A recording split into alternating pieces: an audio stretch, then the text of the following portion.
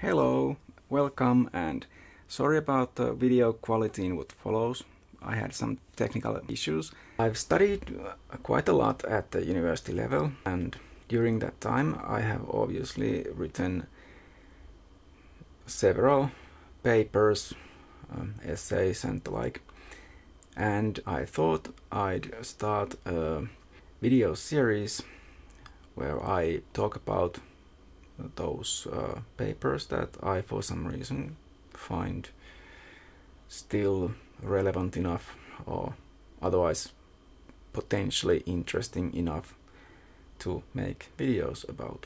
So I'm gonna start with a paper that actually was my mandatory English course presentation, or rather it was the paper for the oral presentation.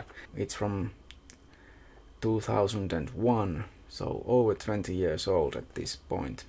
But I think the main point in this really short paper is still something that some people apparently are not aware of, and this is something that comes up frequently in social media. The title of the paper was The Definition of Atheism. Atheism as an exemplar of rationality. I begin this paper by the definition of atheism.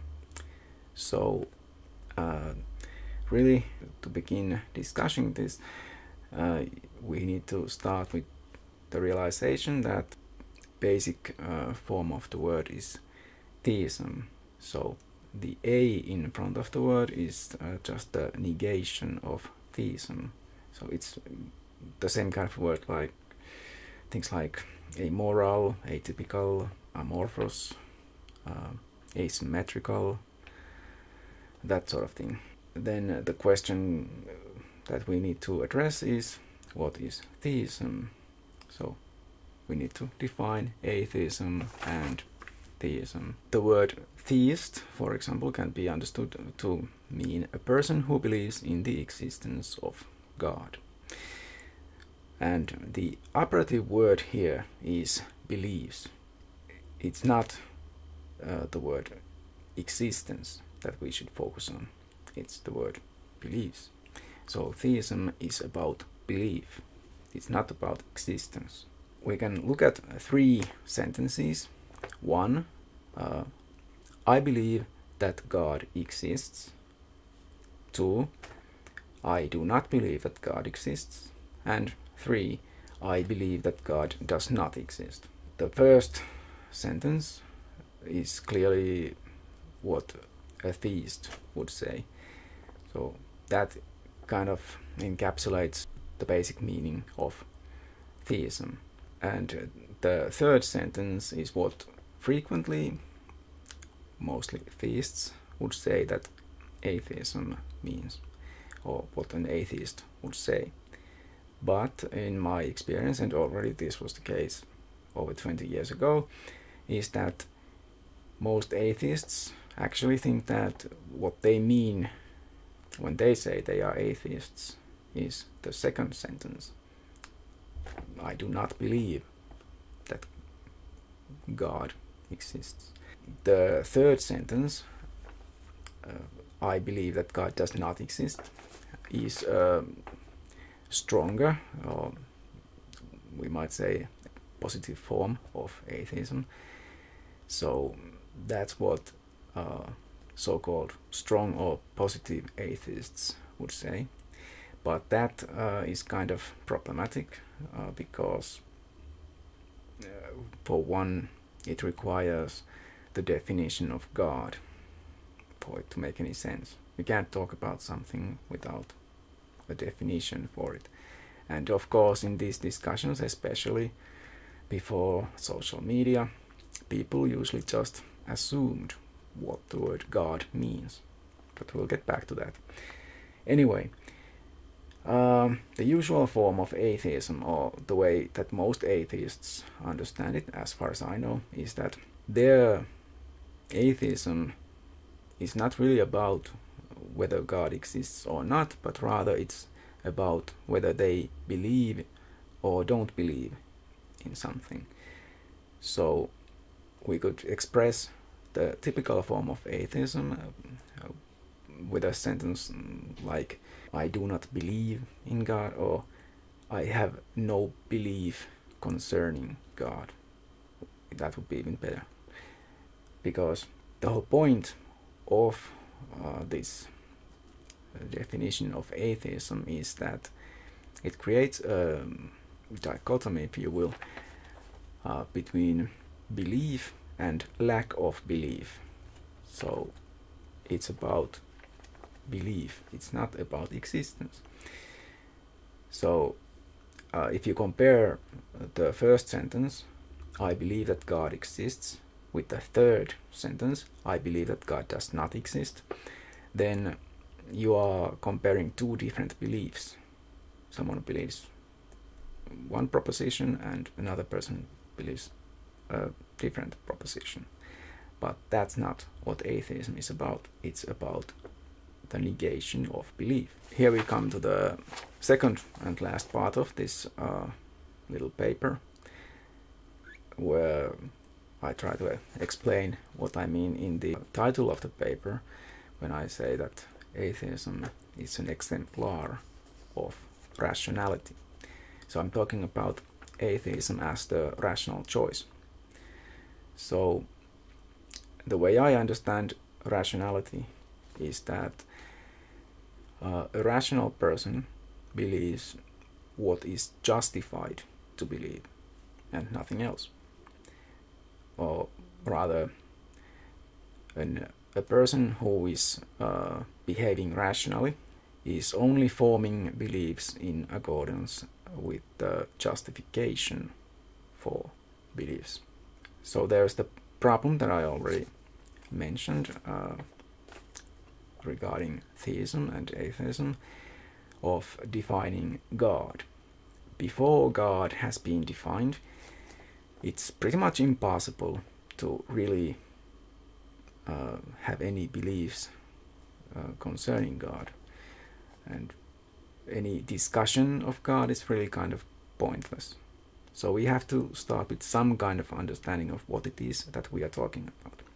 Otherwise, it's the same as someone asking, do you believe in Rumpelstiltskin?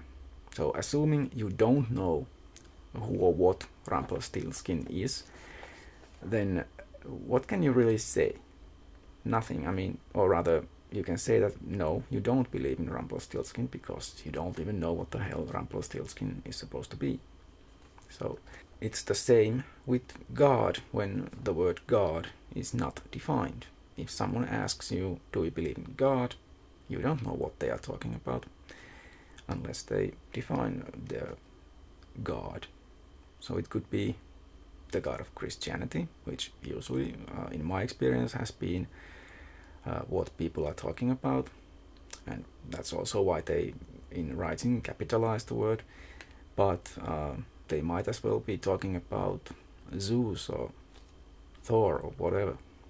To be a rational person, we have to start with the default position of not believing anything and only forming beliefs in accordance with the evidence and arguments, in other words, justification that we have for believing something. And therefore, non-belief is the rational default position. And anyone who makes a positive claim about something bears the burden of proof.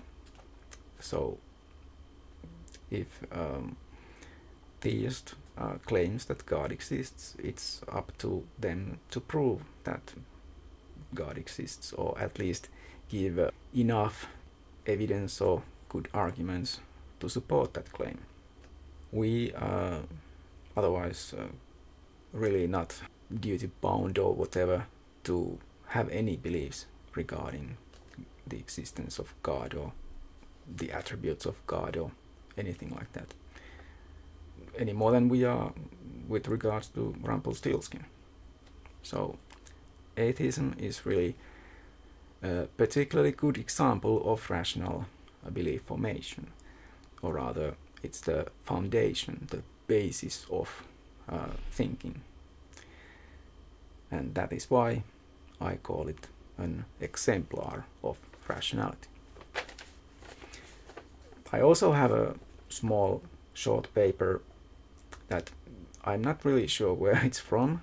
It could be from an email or something, but it continues on the same subject, really. I have titled it The Way of the Philosopher. So in this paper, or whatever it may be, I just emphasize the duty of a philosopher as I see it. This might apply to everyone, but it's really more of my personal thinking regarding myself, and possibly philosophers more generally. Philosophers, in my view, are supposed to be, or duty bound to be, rational, or as rational as they can be, behave rationally, form beliefs rationally. To be ethically justified in believing something, a philosopher has to be epistemically justified in believing that. Belief is an ethical issue, especially for a philosopher. And that is because untruths and lies are potentially harmful. They are harmful in more ways than one, but they carry potential for harm for the believer and other people. For example, if a person just tells an untruth, which is not necessarily a lie, that's a distinction that you should know, other people who hear it are likely to, at least if they trust that person, to also believe the same thing. So an untruth or a lie is likely to propagate, and that in itself, in my opinion, is harmful, but also it might cause some other kinds of harm. We should be careful about what we say and whatever we do in social media, post memes and write and whatever. We should everywhere really be careful about what we speak, but because we are, at least if we are honest and open about ourselves, then whatever we believe we are likely to also talk about. So we have to be careful to not believe things that are not justified to believe, or we are not justified in believing those things. What that means is we should refrain from forming beliefs too easily. We can suspend our judgment about things far more than we usually do, and we should be critical of especially important things. If something is important for us personally, then we should be especially careful to make sure that we are justified in believing that thing, because we are likely to talk about that thing to others. But even if we think that we have the best justification for our belief, we should always also remember that we might still be wrong. So even in the strongest cases, we should always remember to only accept any claim or belief provisionally. Always remember that whatever we believe to be true or false might be the other. It may later turn out to be something other than we thought. So it goes both ways. We might believe something to be true, or we might believe that something is false, and we might be wrong. We just have to remember that. And I end this paper with a quote, which might be from Hakakure, possibly. I'm not sure anymore, but it goes like this: death is a feather, duty is a mountain. I think it kind of underlines how important this sort of thing is. So especially for a philosopher, this is a big deal, in my opinion. So that's it for now. Bye.